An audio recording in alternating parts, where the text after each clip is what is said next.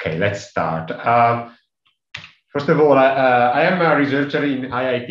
I want just to introduce our research institute. IIT stands for Istituto Italiano di Tecnologia, which in English would be Italian Institute of Technology. This is a research center with a headquarters in Genova, in Italy, north west.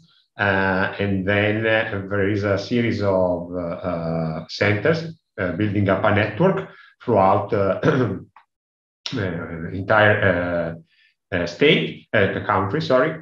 I am working in the research center in Milan, called Centers for Nanoscience and Technology. The topics that we deal with in IIT are quite different. We have 4 domain pillars. We have robotics, nanomaterials, life tech, and computational sciences.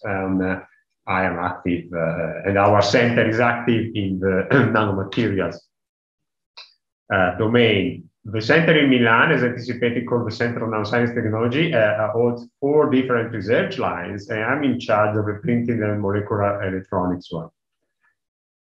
So which is the context of what we do and what I'm going to show you today. The context is, you already heard of, is flexible and large area electronics. So fabrication of electronics in form factors and shapes that are non-conventional. There are several ways you can approach that. There is not only printing, there are many different technologies, but for our way of going towards a large area is printing. And printing, as you already heard during these seminars, it's a common way to reproduce information in high volumes at low cost. So it goes back to Chinese ancient wood block printing. And then the first press machine was invented by Gutenberg. So we have 500 years, 600 years of technology developed to reproduce that kind of information. So we are trying to use this sort of graphical arts printing machine to develop electronics. And we can do that because we have solution processable functional materials. So we have semiconductors, and they can be different forms. So you can have inks of organic molecules, you can have precursors of metal oxides, you can have perovskites, you can have 2D materials in. So you have a lot of semiconductors you can choose from. We do have conductors, and again, we can have organic conductors, like previously described PSS, or we can have metallic inks. And metallic inks have been developed a lot in the last 20 years, I would say. Choosing 2 different kind of approaches. One is to use colloidal, basically nanoparticles, and where the trick is to make the nanoparticle smaller and smaller to lower the sintering temperature. So the temperature required to turn your ink into a metallic path. You want to lower that to save energy and to be able to process these materials on flexible substrate. The other approach is to use complexes, where you don't use a nanoparticle, but the metallic element, indeed with different chemistry, and the targeting chemistry that allows stable ink formulation at room temperature, but a low temperature conversion onto your substrate. And we do have now gold, silver, copper inks, and so on. And the obvious thing that we have, and we had before, it's dielectrics. That's the most obvious thing to have with carbon-based solution processable materials. So we have all the components that we need to make electronic devices. So our approach, in the lab, is to use and study different conjugated polymers, mostly small molecules sometimes, and to deposit them with the common approaches like spin coating. Then when we use the information, the knowledge that we develop, like how we can inject charges into these solution processable materials, how we can transport charge and so on, this knowledge we transfer to develop the electronic devices with the desktop printers, like the one that you see here and you saw also before. And when our research is more mature, we try to move to our pre-industrial or industrial tools. we show very briefly a couple of cases. The first case is our startup Ribestech. We created this in 2016, and it's dedicated to indoor photovoltaics, so organic indoor photovoltaics. This is something we discussed also before. So the goal is to tune the films, printed films, to harvest artificial light in offices, in supermarkets, and so on, to power already existing electronic applications. It's like for domotics, beacons, and so on. So distributed sensors, IoT. Following up on the discussion before, the thing is that we have now products. We say there are products in printed photovoltaics. We had that for a long time, actually. There are applications where they can have an interest. Still, this technology is looking for the big boom. Someone really, a big company or a big group, trying to put a lot of money to develop one application. That is not happened already. And so that is something which is to be considered. And regarding the scaling up, for sure, we need to scale up these processes to make them economically viable. Yet, how to scale it up from when you look at the market, it's a difficult challenge, because if you scale up too early, you are producing kilometers of waste, basically, because no one is buying it. And that happened to Konarka, the first startup company in photovoltaics. But if you scale up too small or too little or too late, when your first customer comes, you will not be able to fulfill the requirements and you're out of business. So it's a different, okay. When you look at the real application, things take a different perspective. Anyway, a photovoltaic film is also a sensor in a way. So you can use this kind of films to add simple functionalities in what's already existing. And you see here a case where these films by Ribestech are used to change a normal push button, an already existing one, just putting a film underneath into a touchless. So of course, you can build a new one, but building a new one touchless does not fulfill, for example, the fact that you have to keep the blind reading. And so you can take a normal push button, put this film behind, and then add a functionality at very, very low cost. This is an example how you can use printed film. So now coming, got stuck here. Okay. Coming back to the graphic printing techniques, we, as you heard already, we have many that have been developed and we can use to print electronics. There is inkjet, slot die, screen printing, gravure, flexo, and so on and so forth. The way you choose them is, as this has already been discussed, depends on what you want to achieve and what kind of material you have. There is it's a bit slow now, okay. So, for example, different techniques are optimized for different viscosities, for different final thicknesses that you can achieve, for different feature sizes. So, therefore, if you need to print photovoltaics, you don't need a very refined feature size. You may be happy with screen printing, but if you are doing microelectronics, you can't do much if you have 100 micron resolution. Of course, what I'm going to show you in a moment now, it's two techniques that we use mostly to develop printed transistors. So it's inkjet and bar coating, which you don't see here because it's less used for mass scale production.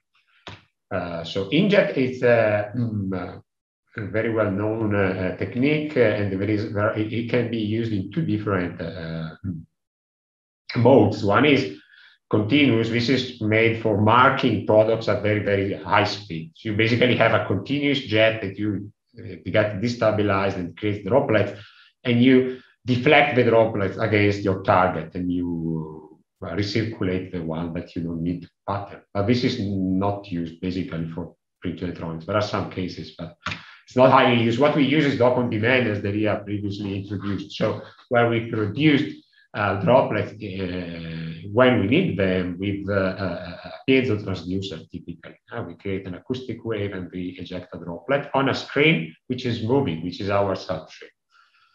There is a full series of tools that you can use. There was a FET, now this is out of fashion, but I used 10 years ago or more custom printers where you build everything your own. And then you have prototyping printers like the famous Dymatics here. And then you have development printers where the number of nodes, basically what changes is the number of nozzles. So one nozzle, cartridges with 16 nozzles, cartridges with 120 or 256 nozzles, up to production printers, cartridges of thousands of nozzles. And you see how big these printers are. So there is already a technology, and then it's about how you use. So the game is how you can use that to develop your specific printed electronic application.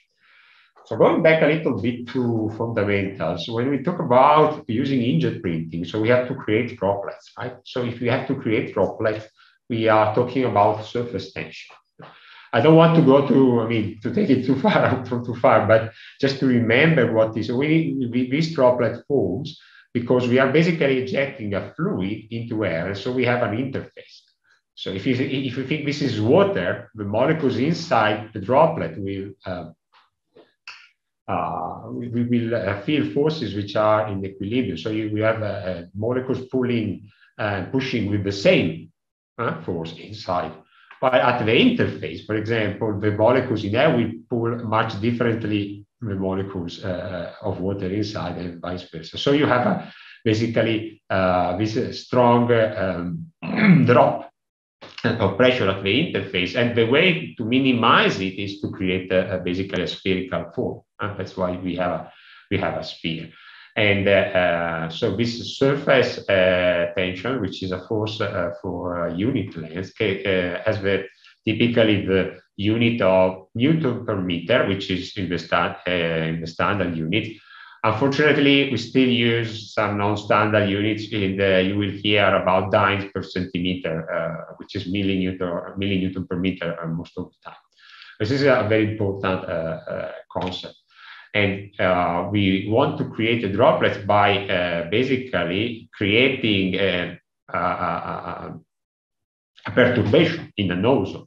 If you think this is your nozzle, typically what you have is a transducer, which is a piezoelectric, and you apply voltages with some shapes, and you deform the piezo and the nozzle in order to eject a droplet from its orifice. So the smallest, basically, that we can do with standard inkjet printing in volume, it's a picoliter with the nozzle sizes with a diameter of roughly 10 micron or so. Below that, the rheology won't allow you to eject any droplet. And this technique, it's nice, but whoever has worked with it in the lab knows that you're always fighting with clogging. You have your nozzle getting clogged and clogged. So it's quite hard work in the lab. And what determines the stability and the quality of the printing are parameters that already were covered before. And I would like to go just to give you some example very briefly, which is viscosity, boiling temperature, and surface tension. Why viscosity? Well, because we need the rheology should work there. So we need to eject a droplet of something which should have low viscosity, and we need to stabilize. And the acceptable range is very low. So it's basically 1 to 20 millipascal second, or in non-standard units, centipoise. And if you have to look at here, so water is close to 1 millipascal second. What you would not be able to eject, for example, is olive oil, right? It is 80 millipascal per second, just to give an idea of what these numbers means, okay? So viscosity is important. Your formulation has to be quite diluted. Then the surface tension is another critical parameter for two cases. First, because for the stabilization of the jet. So the acceptable range you can see here is roughly between 20 and 70 millinewton per meter. So this is, as we surface tension, right, the tendency to form that droplet. So, for example, water is in the high range, but it's good, 70, yeah? And typical organic solvent that you see here would be good for that. Mercury, for example, would have a huge surface tension that does not allow you to form a single droplet. You would have a spray of very small droplets, so it's not possible to control. Then for the stabilization of the jet, you have to use the right solvent, the right boiling point. If the boiling point is too low, it's impossible to stabilize the jet because you will have a very fast evaporation from this small volume and deposition of your solute at the orifice, destabilizing it or even clogging it.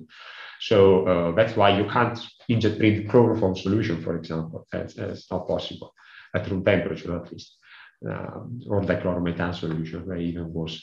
So typically you have a mixture of low boiling point solvents and high boiling point solvents that stabilizes your jet.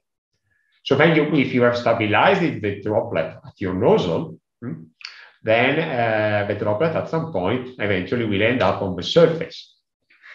And you saw already previously that there are parameters to take into account to understand whether you will wet or not the surface. And all of that comes down to a contact angle. So while your droplet is on the surface, you need to have an equilibrium between among different interfacial tensions. So solid liquid, solid vapor, and liquid vapor interface. So this is the Young equation that should be respected. And well, typically the vapor is your lab, so that we keep it as a constant. And therefore, what you are playing is the interplay between the surface tension of the droplet and the surface energy of the substrate. So the higher the surface tension of your droplet, the smaller would be the contact angle. Okay, so it will be more difficult for the droplet, for your material, to wet the substrate. Why? Because there is an interface with very different forces which are exerted on the molecules inside the droplet or at the interface with the solid.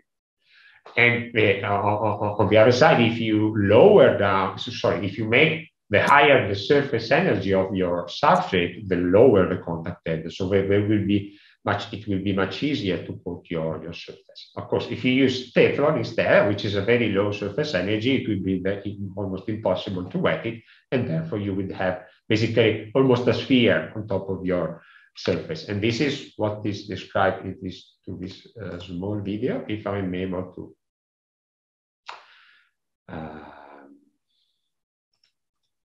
No, I'm not. I think I have to be a bit.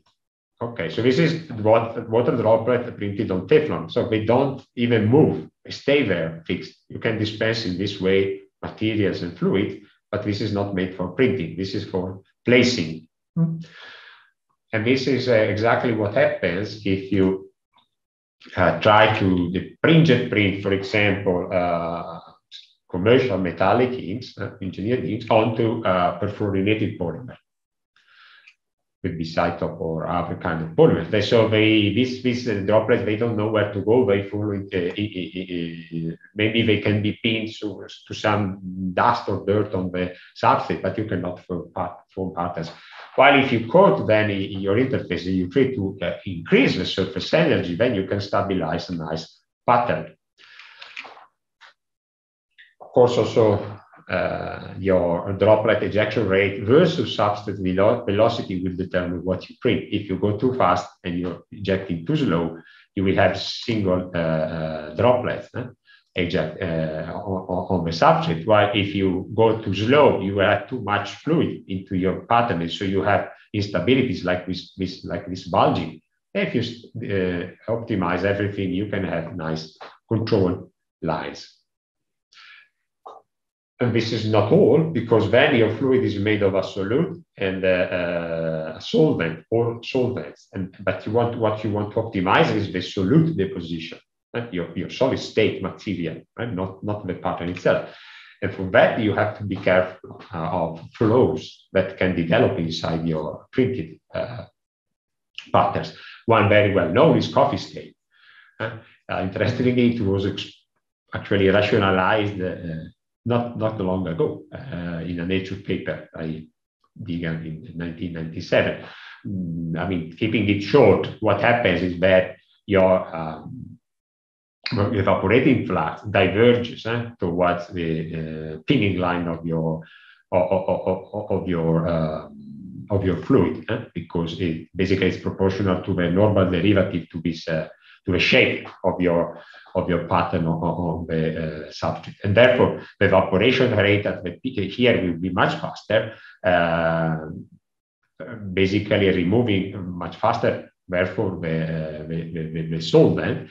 And what happens that from the center of the droplet you will have a flow to replenish the pinning line, and this brings with it the solute, which cannot be evaporated if it's not volatile. It will stay there. So you have the solute being dragged by the fluid at the edges, and then evaporation. So you have basically the deposition of most of the solute at the edges, and you find and you create this kind of shape that you may like or not, depending what you want to achieve. The other flow that can take place is the Marangoni flow. This is I like a lot because you can observe whenever I have a cup of nice, a glass of nice wine. Basically, this is due to the difference in surface tension of molecules inside your formulation. As already told you, typically to optimize a fluid, you need to put inside different solvents. But then with these solvents, if they have different surface tension, they will exert on each other molecules different forces. And if I have a gradient for some reasons where I have separated these two solvents, I will have a net movement from one to the lower surface tension part to the higher surface tension because of these forces. And how it occurs into a glass of wine? Well, you have ethanol and water mostly, right? For capillarity, you have your solution drag onto the walls. There, you have a lot of surface where in the evaporation and very thick layer of your wine. So you have a fast evaporation of the ethanol, and you have a watery fluid on your walls. And that watery fluid creates a gradient with respect to the reservoir, which is the bottom. So it drags even more wine solution than it should just for capillarity. And then at some point, this is of course, it can't drag as much as it wants. So therefore, at some point, for gravity, some tears will form to recollapsing your fluid back. And so this is how the tears are formed. But this is for a glass of wine. What happens if we try to use functional inks? This is an example with an ink formulation by Professor Kilburn Cho postdoc a long time ago. It's a TIPS pentacene single droplet, yeah, and in different formulations. You see, start from this case, a formulation in pure chlorobenzene is not enough to create a uniform droplet, and you have the formation of a coffee stain because of the fast evaporation at the edges. Then if you mix chlorobenzene with hexane, you can find here the different boiling point of surface tension. Hexane has even a lower boiling point, so it makes coffee stain even worse. While instead of mixing chlorobenzene and hexane, you mix chlorobenzene, dichlorobenzene, a much higher boiling point, 180, and that this allows to suppress the coffee stain effect and create a nice uniform profile. What can happen more is that if you use dodecaine instead of dichlorobenzene, so high boiling point, you suppress coffee stain, but lower surface tension, so you can create a backflow. Because you are evaporating from the edges, the more volatile part, which is the chlorobenzene. Therefore, decane will be in a higher concentration and will be dragged back because it has a lower surface tension to the center. And you can create these flows that start from the edges and goes toward the center, and that can create some nice, not so clear probably in this image, but some nice crystallization patterns for your functional molecules. This is just an example, of course. So you can play around with flows and mix concentration, and you can make a lot of things. This is just an example.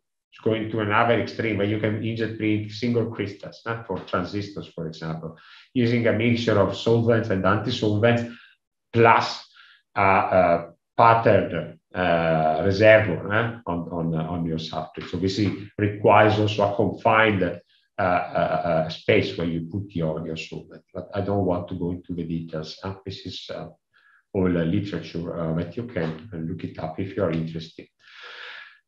So another technique, which is you may add when you are doing inkjet printing. So of course, inkjet printing allows you an immediate 2D patterning, right? Sometimes you may not need it, and you can adopt a blanket coverage of your substrate, and you may use some coating techniques like bar coating. This is very, very simple. It's used for testing basically paint in the industry, not really used for production as far as I know, but it can be very handy in the labs. It is a contact or non-contact techniques.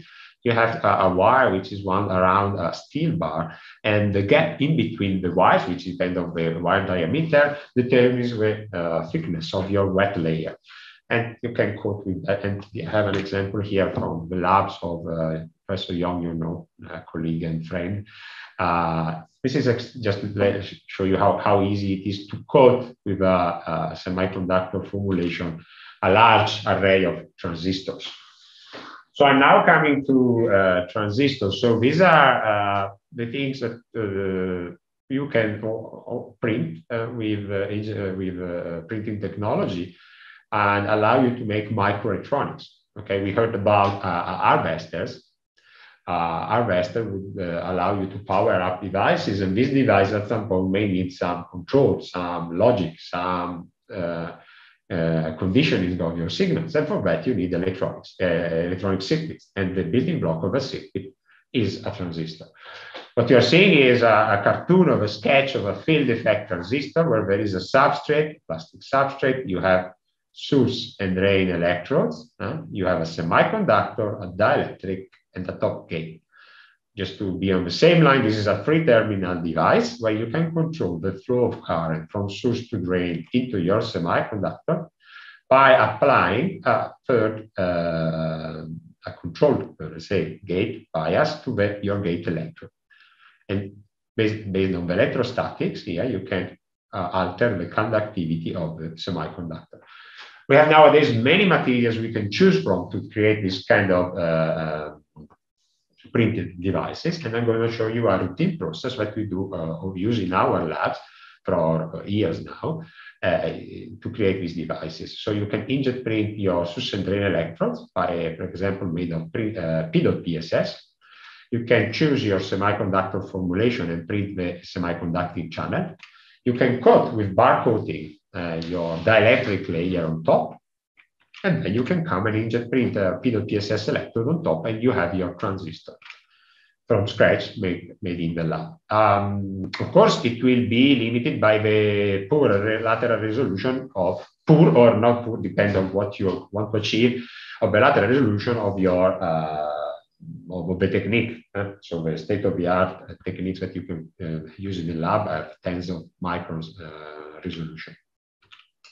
Nevertheless, you can make nice transistors, P-type or N-type, based on good hole transporting or good electron transporting materials. These are very well known and actually old generation, I would say now, polymer semiconductors. And you can see here the transfer currents and the leakages of both.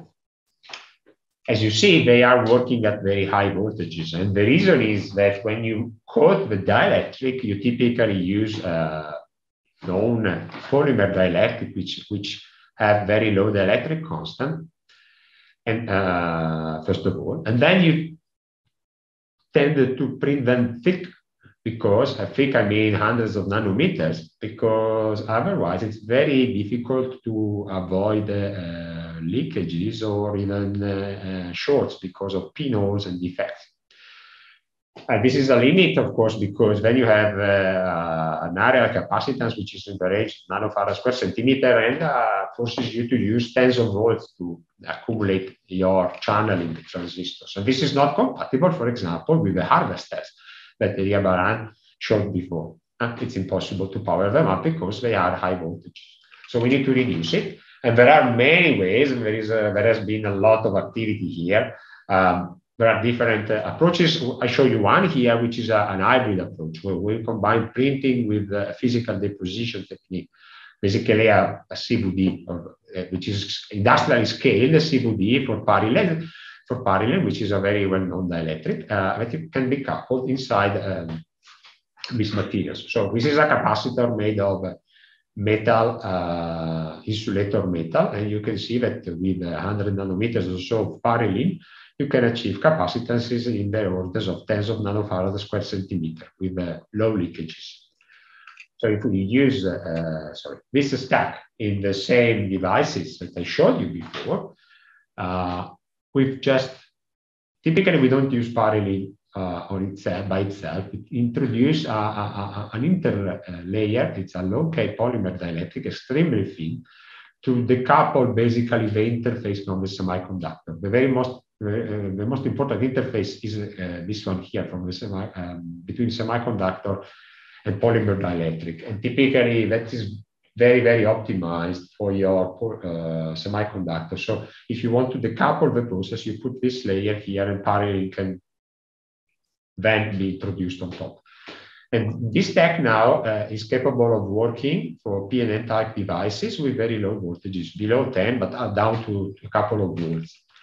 Therefore, you can, with this, you can, you have PNN type, you can make complementary circuits, complementary logic, and you can build all the building blocks that you need in the logic.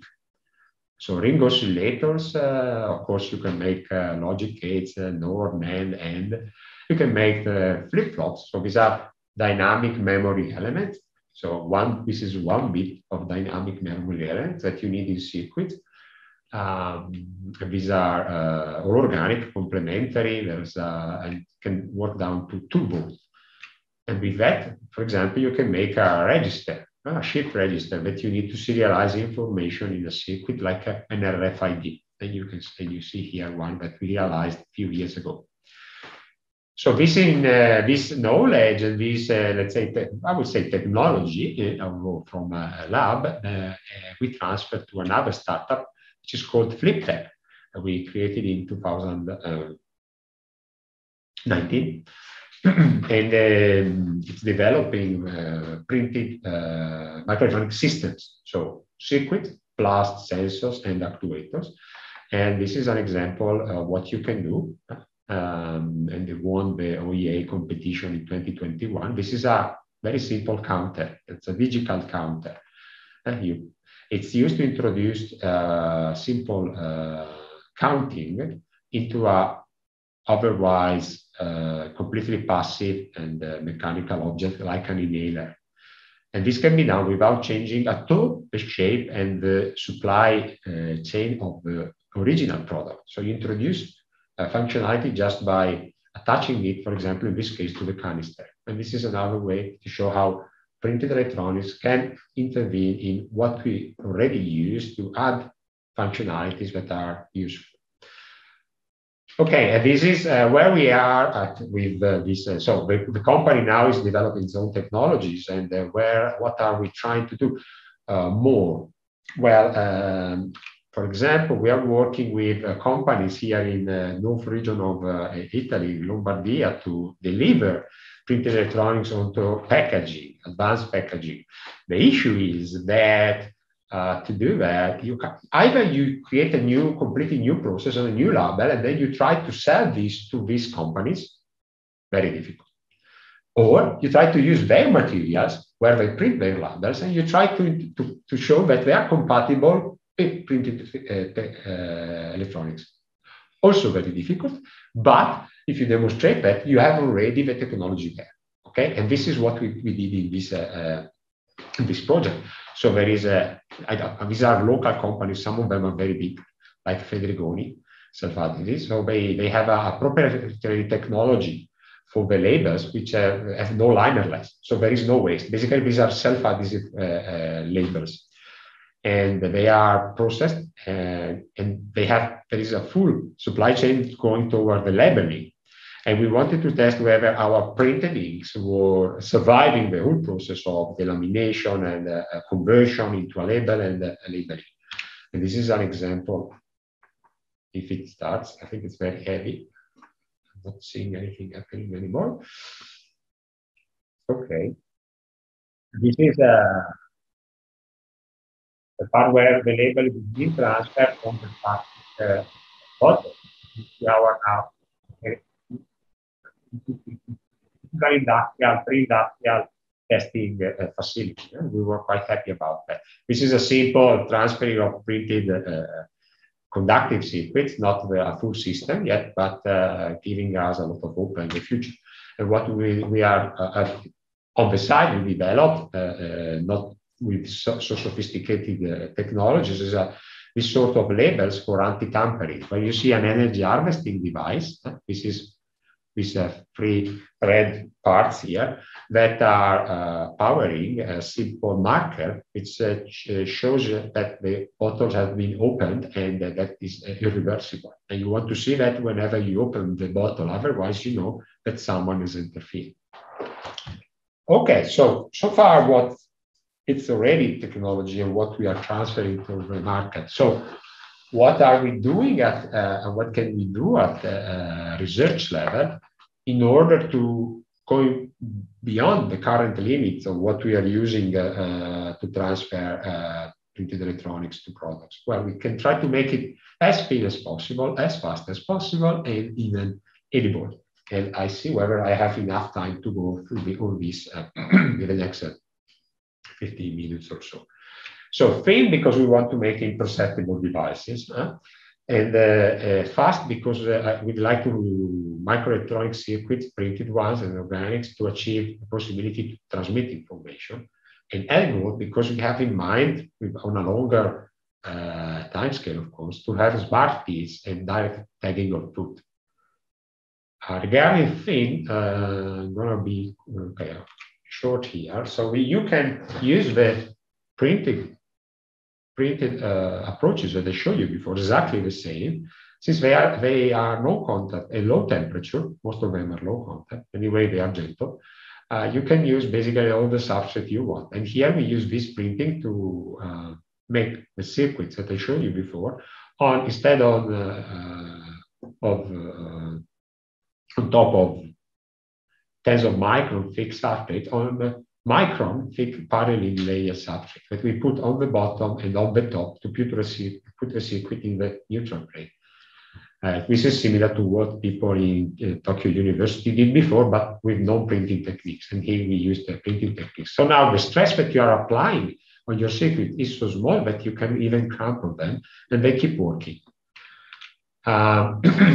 You can go anywhere. So, for example, you can also print on Matter B. Matter B is industrial level commercial materials for the shopping bag, for the compostable shopping bag. You can print even on this kind of bags.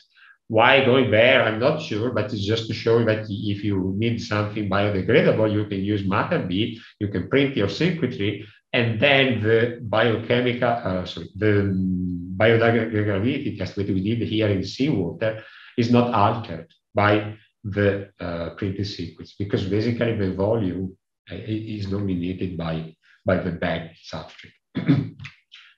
And we actually, Fabrizio, Viola, and Jonathan here were interested in pushing the limit in the thickness. So how thin can we make it? There were previous example, of course, I cut short on that. So what they did here, they took in collaboration also with Giulio Mattoli, IIT Pontedera, they took polyvinyl formal, PDF, to create an extremely thin substrate. It's of 25 nanometers on the wafer, and you coat it you process your source and drain electrodes and semiconductor one part, and you release it in water, and you recollect it with a plastic ring.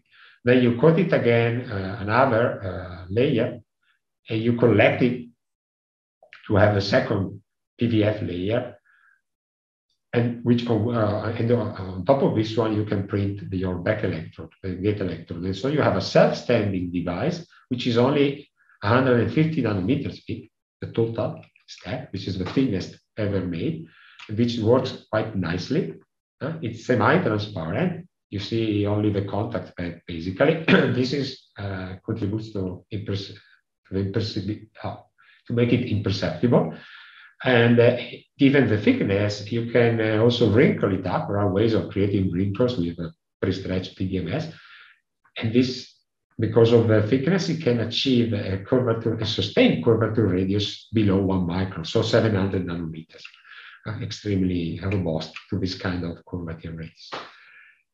So now, moving to instead to speed, why we are interested in making printed fast electronics? Because if we want to have wearables, make wearables typically because we need sensors. So you have an harvester giving power to a sensor and then a circuitry reading that signal. Then what do?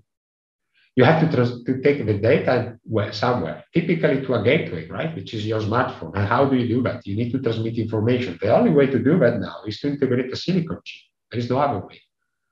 So we were interested in pushing the frequencies of our devices so to make them compatible with information data transmission. And you have to go in the multi-hundreds of megahertz or even gigahertz to do that.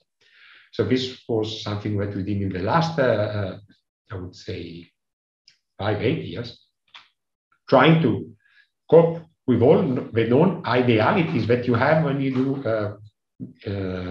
printed electronics. So you have low resolution, so you have a large channel and large overlaps, overlap between gate and source and drain that introduces a huge capacitance limiting the speed, and you have low mobility and so on. In brief, what we did was to couple our printing techniques like inkjet with other direct writing techniques, no contact, like laser machining, and in particular femtosecond lasers. Femtosecond lasers have the advantage of allowing you to deposit energy in a very precise way, because femtosecond is below the time needed to transmit basically heat. Therefore, you can sinter a metal plastic substrate with avoiding to melt the substrate. And you can achieve quite nice resolutions. And nowadays, these lasers are stable. You can parallelize them. We are even mounting one. We have already mounted one in a roll-to-roll machine in our labs. So these are compatible glass, plastic substrate. You can reconstruct the full stack of device on top of these electrodes. In this case, we used a double-layer polysolution process dielectrics. I don't have the time to discuss more there. And what we demonstrated is the possibility now to achieve megahertz operation at only 2 volts applied and up to 14 megahertz at a few volts, like 7 volts applied. Okay. And you can make a nice circuit with that. Very simple one is a rectifier. When you use your transistor as a diode, and you can rectify a signal. For example, a signal at 56 megahertz, as you need in a near field passive RFID. We constructed all the main building blocks required in this RFID. Still, this is near field, means that your RFID works at centimeters distance, and there is not so much demand for this kind of electronics made on plastic, fully plastic, because it's so cheap that we have already that the penetration here is arguable. So therefore, our goal was to push forward and to achieve a UHF operation, so ultra high frequency bandwidth, which is in the hundreds of megahertz. So to do that, we have to overcome first the 100 megahertz. And to cut it short, what we did was to use laser patterning also of the top electrodes in order to reduce the parasitism between gate and source and drain overlaps. reducing the capacitances parasitic down to something like 100, 200 femtofarad per device. And thanks to this, we achieved the highest frequency of operation achieved in organics so far of 160 megahertz. Unfortunately, now only at high voltage, but we are working on increasing the frequency and lowering the voltage.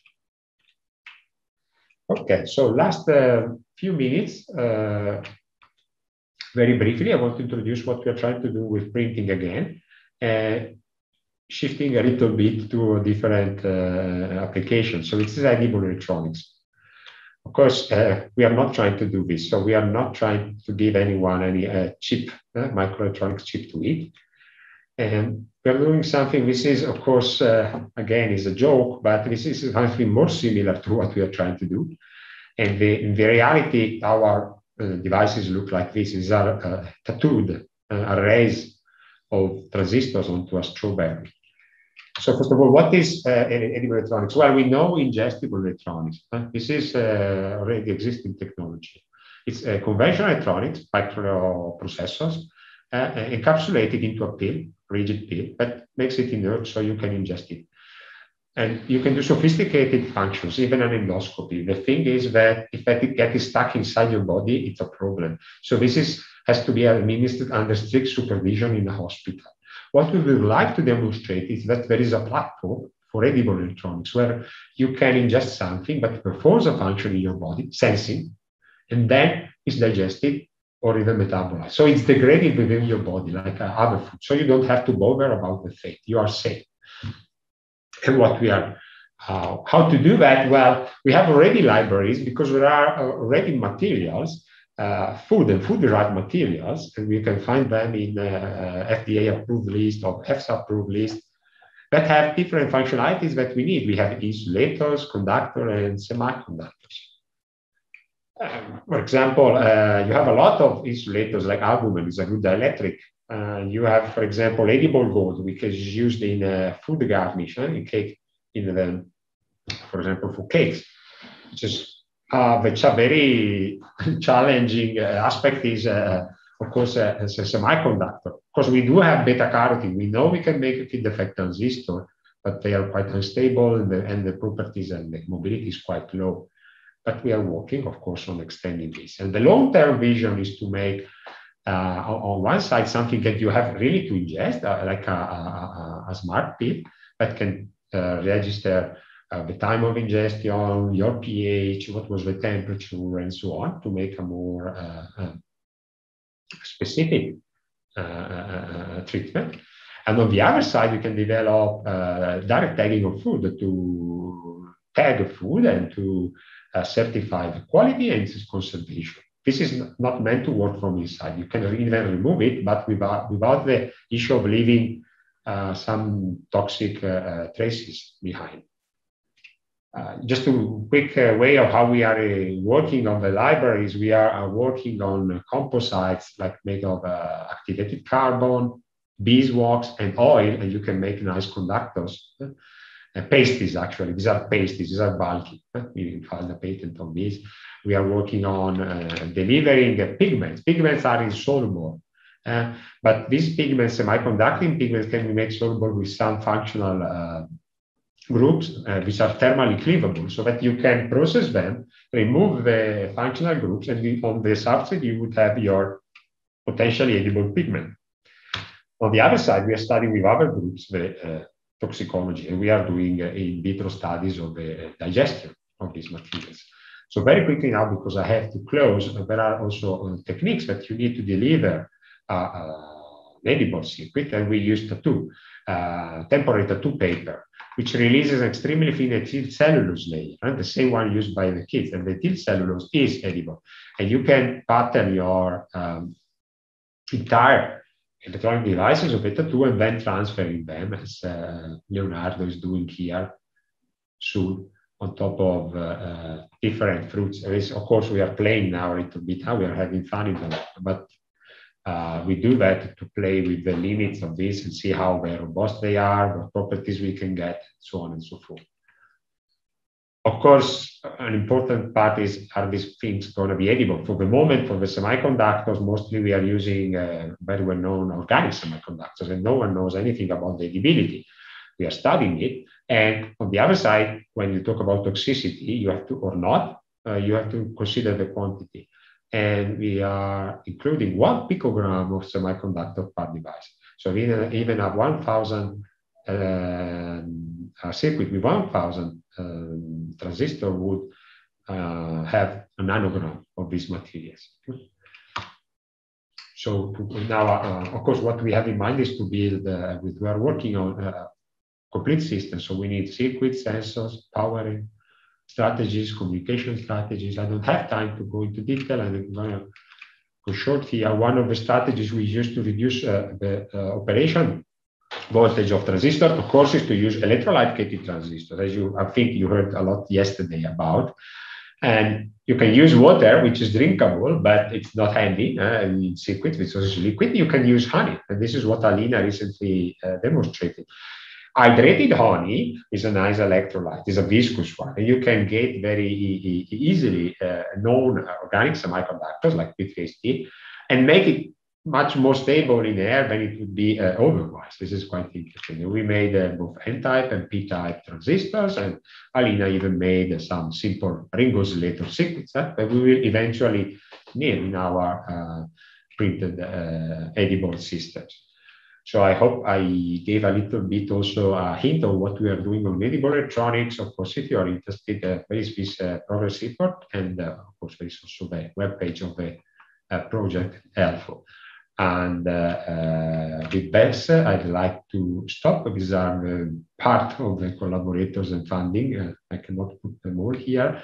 And I'd like to thank you for your attention. I'm here for any question you may have. Sorry, I think I went a little bit longer than needed. Thanks a lot.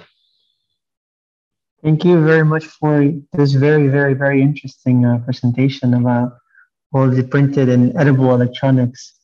We opened the session for questions. If anyone has any question, please put it in the chat box or in the Q&A box here, and we can ask them to Professor Mario Caironi. Okay, while we wait for other people to ask some questions, I wanted to ask more about the edible electronics. It seems to me that it's something that is very, very, very new. And how, like for me, it's what do you think are the main drawbacks of currently available materials and processes, and other things that you can use that are needed to print them, like solvents and whatnot, for them to become actually edible? Do you mean regarding the current technologies for ingestible electronics, or like? Yeah. Yeah, so if I go back, why we need this, for example, right? And this was my first slide, and this is a good question. I went very quickly, but so this technology here, ingestible, is existing, and why it's not enough is the fact that I actually spoken to someone that recently in our institute did a study on how emotions, this is scientific, but anyway, emotions scientifically defined were correlated to quantitative parameters in our body, temperature, pH, and they looked for a technology to be able to measure it. So we went, I cannot say the company, it's very, very difficult to buy these ingestible pills outside hospitals. They asked to a company, this company was really surprised they were buying their pills. When I discussed with them, and they were really a bit, let's say, they were not really feeling safe, because even these pills were really small. You have to take them, and hopefully you are, if you are in good shape, you will have no problem. Typically, you cannot give them to people above 40 because of the ways it can get stuck. One of the guys in the survey, in the trial, kept it for 6 days. And it was really scary. So this is a technology existing, doing a lot for you, but it's not really, there are real risk concerns. here, if we can make sufficient level of performances, we would like to have something that cannot do an endoscopy, for example, which is out of reach, but at least can reach a pH, for example, can read a pH and so on. And current limits are the fact that we know that some of the solvents, some of the materials are toxic. We can exclude all of them, but we don't know a lot about other materials. Are these toxic or not? Who knows? How do you define that is edible or not? This are all the things. It's not an easy answer, but in the end, we will have certification. But at development level, it's not easy to say this is edible, this is not. Okay, but there are.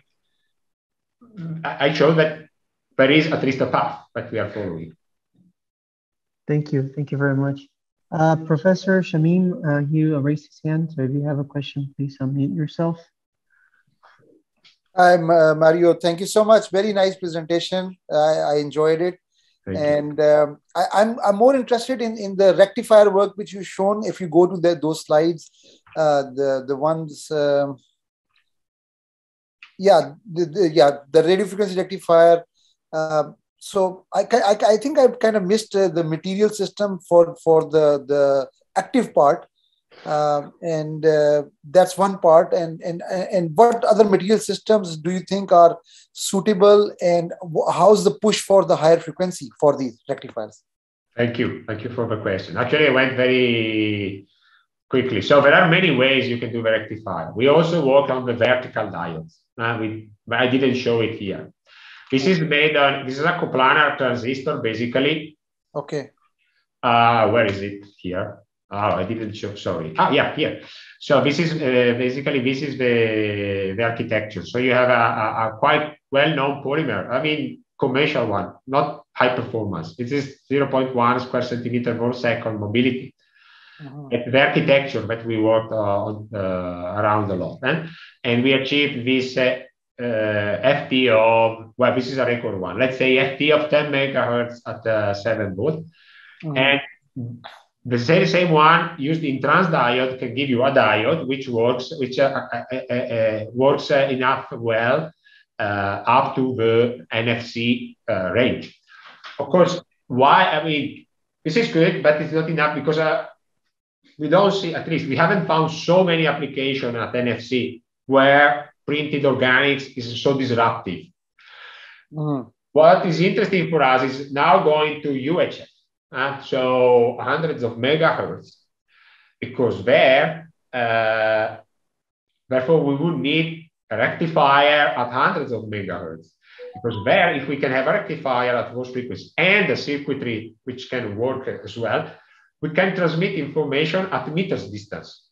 In this way, our goal is to be able to make printed tags, fully printed in organics, that are able to tag items, goods, and transmit their status at readers that are not close by, which is very difficult to be used, but can be at a few meters distance. This is our goal now. We are not there yet. We are going towards. We reached 160 megahertz high voltage. We need to do further. We have some work in progress, of course, but it will take time. So what material systems do you think are going to be useful? Because I have worked with some organics, but then I moved on to inorganic because in pursuit of like high frequency.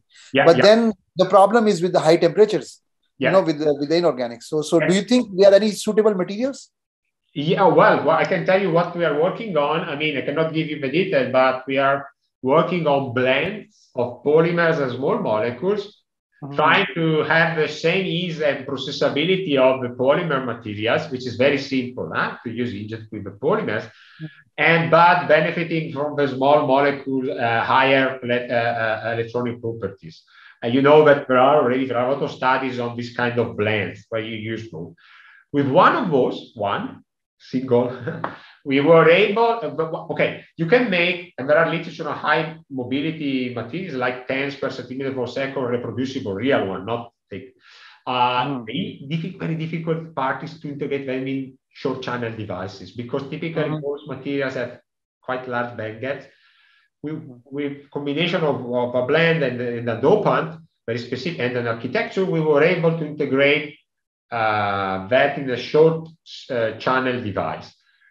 Of course, one is research, but I see a possibility there. I see a possibility. Okay. Yeah. Great. Thank you so much. Thank you. All right. And we have one more question before we move to the panel discussion by Shabana Urush. The question is, have you tried edible electronics for any diagnostic or therapeutics application?